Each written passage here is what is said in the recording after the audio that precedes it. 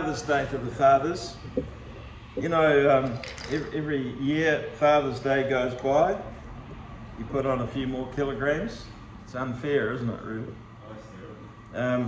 You know, it's not like, it's unfair because the women, they can all put on weight and they can still fit their earrings. But, you know, we have trouble. There are parts of the world, mind you, that I've been in where being overweight's actually an advantage. There is parts of Africa, you know, we haven't got so many women here tonight, so I can share this with the men.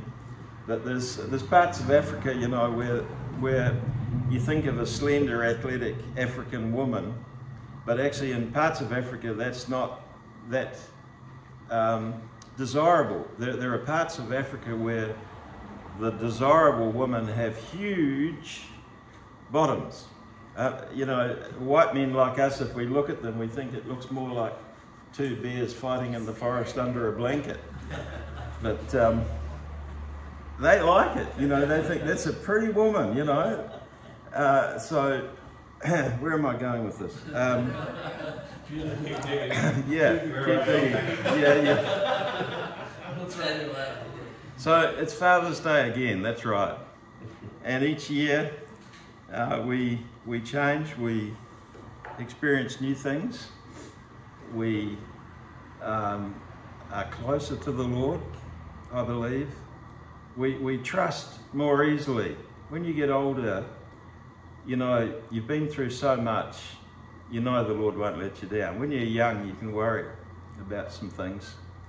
But as you get older, you just realise, no, the Lord will never, never fail. Amen. And so there's a beautiful peace that comes on us as we get older. And we look at life differently. And I think we walk in a peace that is really wonderful, that the Lord gives us as we realise how good a Father He is. And so I believe that's where we're at today. I know that represented here, it doesn't mean to say that every family's perfect. And I've shared the same sort of testimony that we heard before. You all know about one of my daughters. We were there last night actually. We were in their home and all most of the family gathered together. And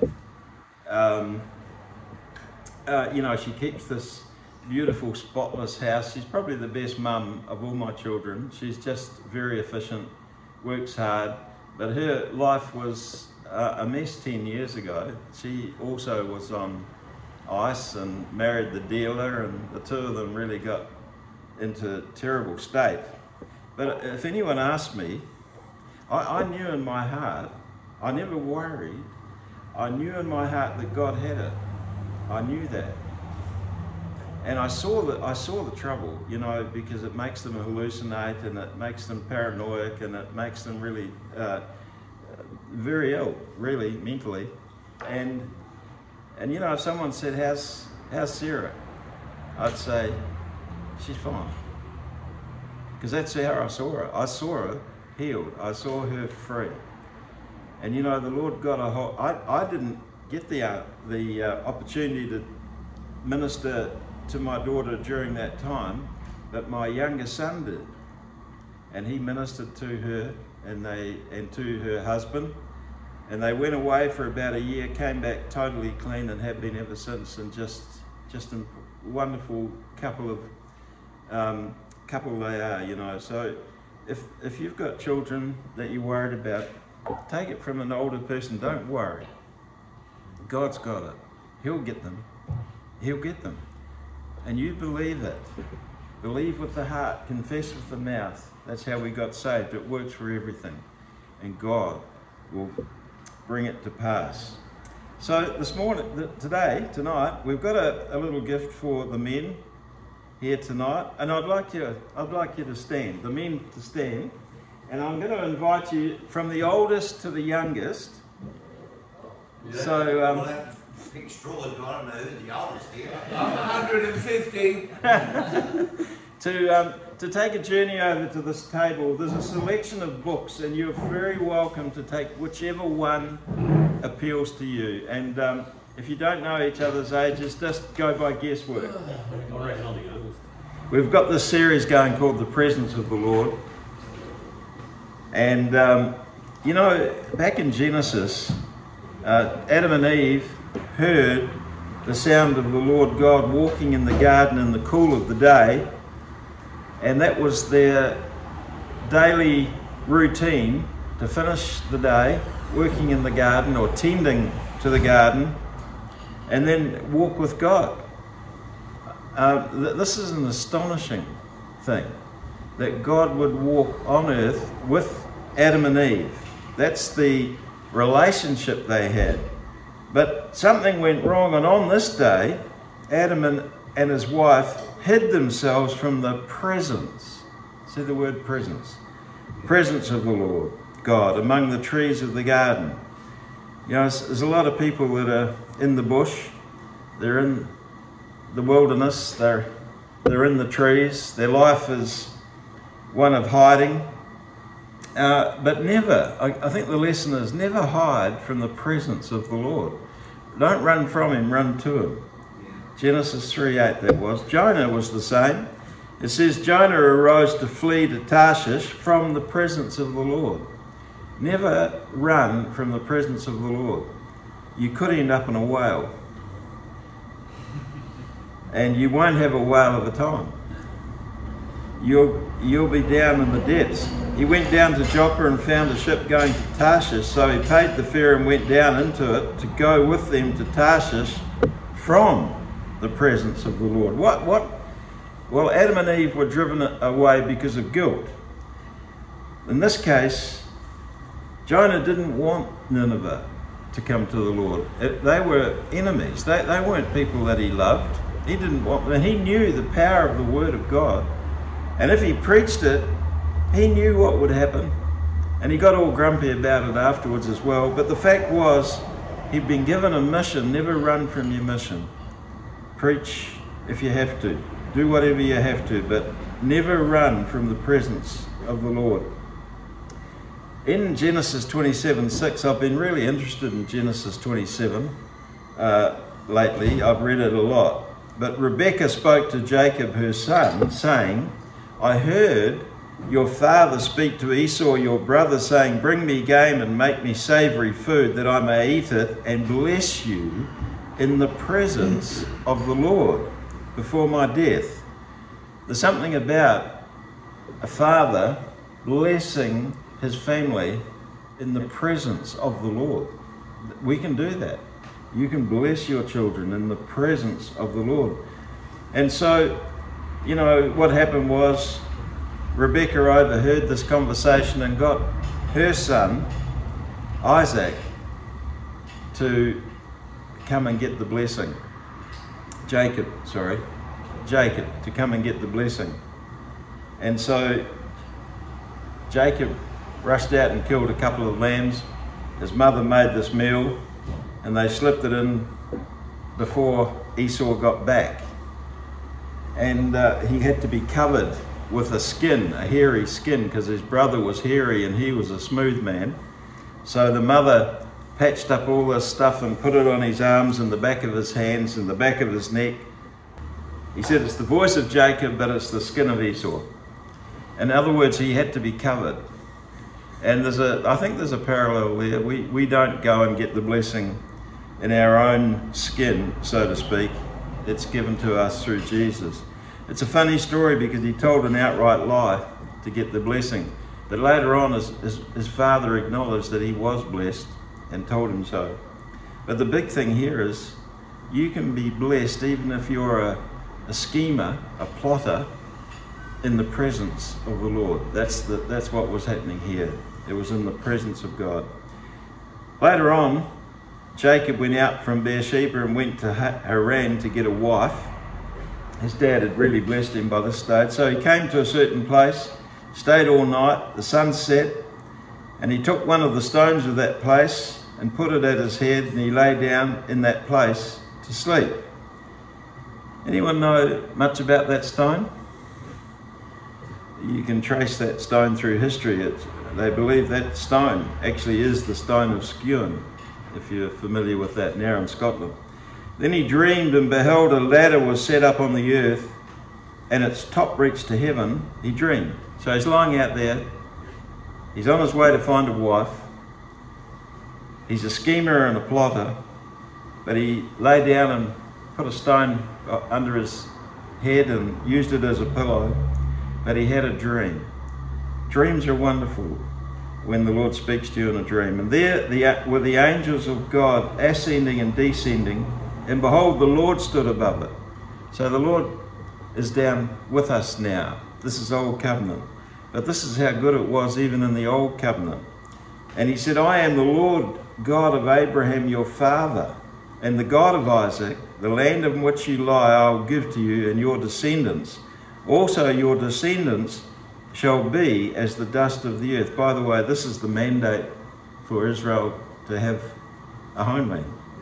Also your descendants shall be as the dust of the earth.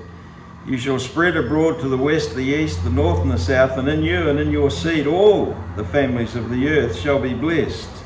Talking primarily of Jesus.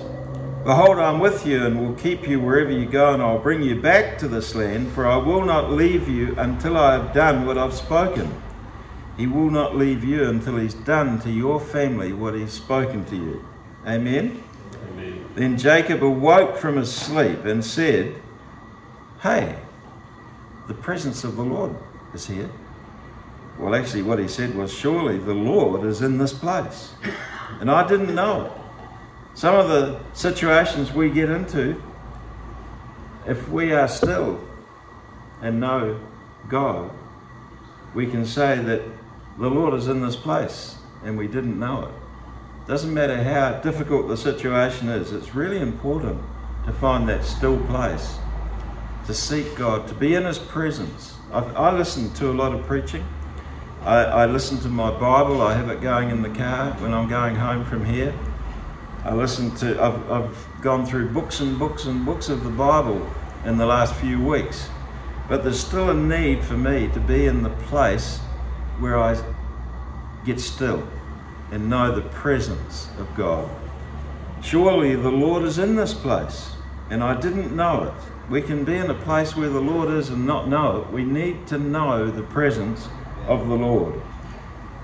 He's always there. We said that last week. He's everywhere, but he's here. And to be in that here place is really important for Christians. We need to take time to get into the presence of the Lord, because that touches not our intellect, it touches our spirit. So surely the Lord is in this place, and I did not know it. And he was afraid and said, how awesome is this place? This is none other than the house of God, and this is the gate of heaven. So Jacob rose early in the morning, took the stone that he had put at his head, set it up as a pillar, and poured oil on top of it. It's a great story about this stone if you follow it through Scripture. And he called the name of that place Bethel, but the name of that city had been Luz previously.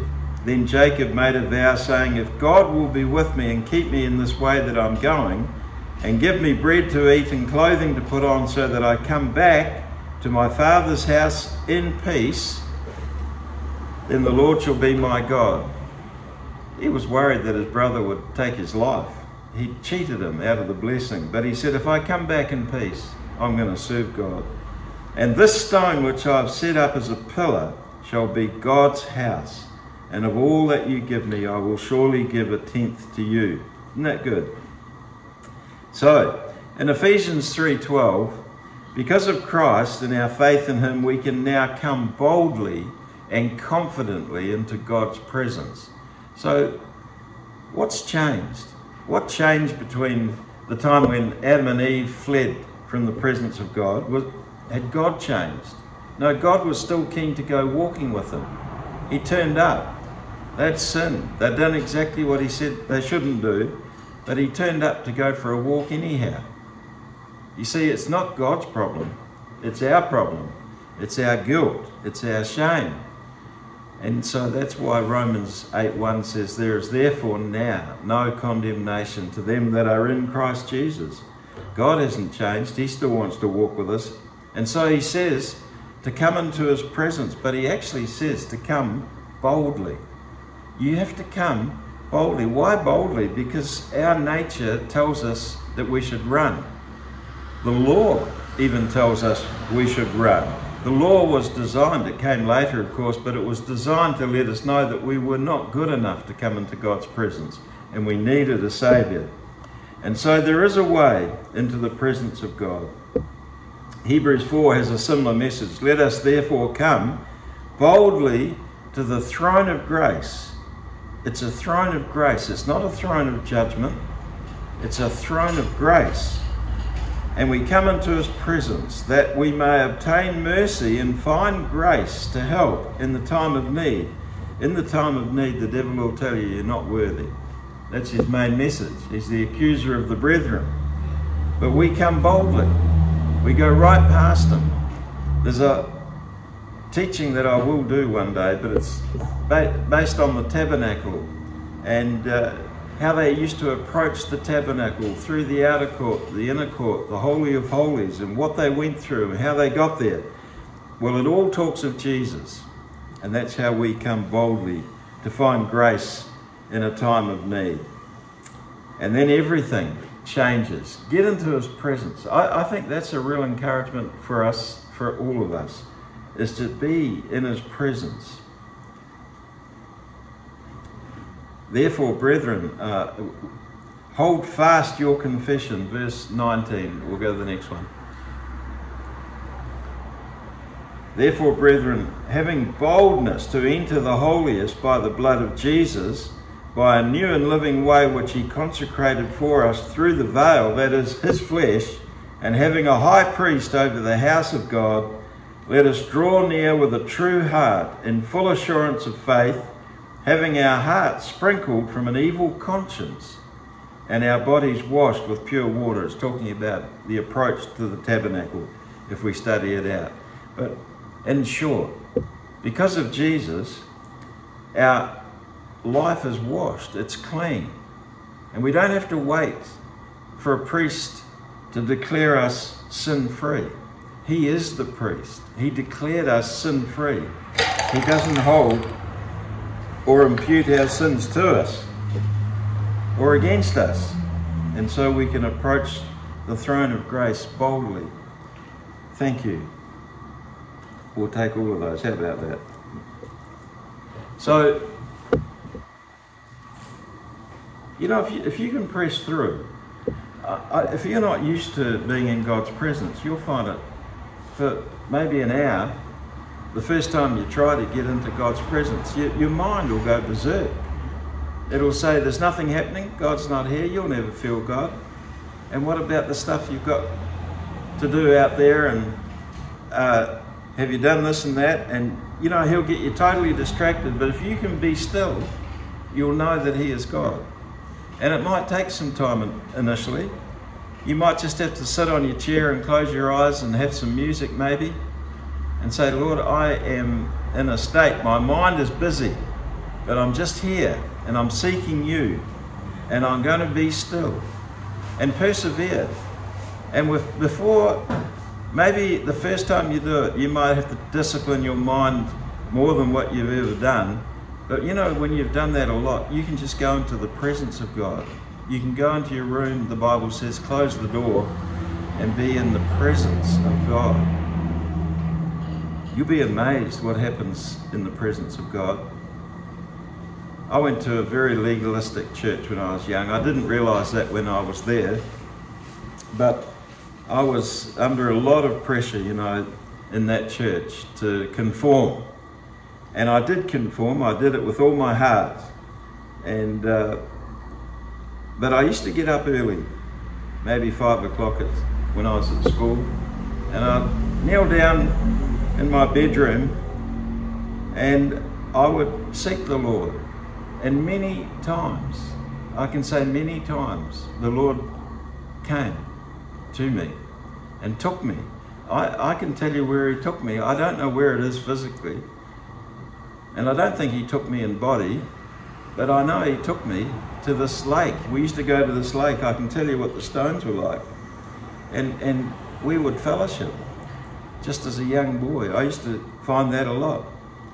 And, you know, later on in my life, when I first went to work, I worked as an inspector for the Ministry of Agriculture and Fisheries in New Zealand.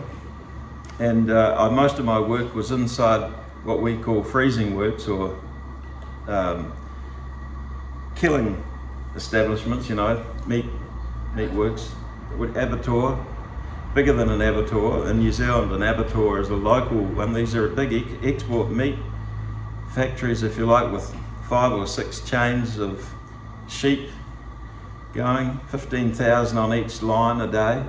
A lot of sheep used to go through those places, you know, and I could do my work without thinking too much, because I had to do 4 inspections a minute all day when the season was on, so you get pretty good at doing it automatically, you know. And I'd start meditating, and I'd start getting into the presence of God. This is amongst rough men, you know. Some of these guys were so rough, I think they'd been in jail and all the rest of it, you know. They knew how to look after themselves, and I was really like a white boy amongst them, really. I didn't have a clue in those days. But I'd just get into the presence of God. And sometimes, even when I was working, I remember on a number of occasions God would take me to this place, and he had an upright piano very similar to that one out there, and the Lord would play these beautiful hymns to me. You say, I can't believe that. Well, I'm not asking you to believe it, but anyway, you get into the presence of the Lord and come and tell your story. See what happens. God is real, and you can press through. There's no end. You can be as close to God as you want to. You've got to put some time in. You've got to be quiet. You've got to be still. You've got to say, Lord, I'm here to seek you. And it's a spiritual thing. It's not an intellectual thing. And you can John said he was in the Spirit on the Lord's day. When you're in the Spirit, things change. You see things. John said, I saw this. I was in the Spirit on the Lord's day. He saw things. You can see things. You can get into the presence of God. These are real things for Christians. I've met too many Christians in the last 5 years, you know, that I've ministered in churches where people never enter into the presence of God. They have an intellectual understanding of God.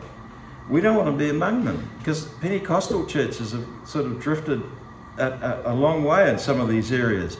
But in the old days, the Pentecostal leaders would teach their people to wait on the Lord.